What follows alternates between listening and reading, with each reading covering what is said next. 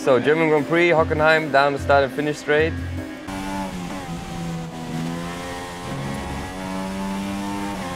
Another like medium length straight down to turn 2, heavy braking point, and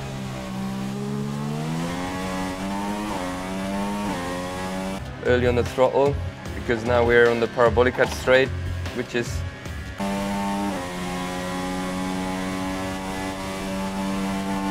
important and necessary. Then another heavy braking for the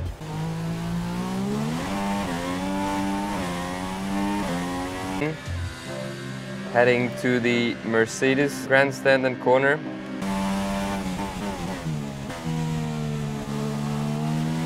And again, rear always tends to go light here, flat through this right-hander.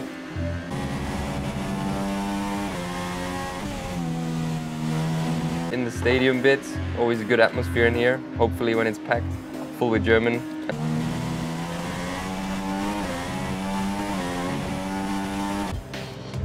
And then the last section here is pretty narrow. It's the old track.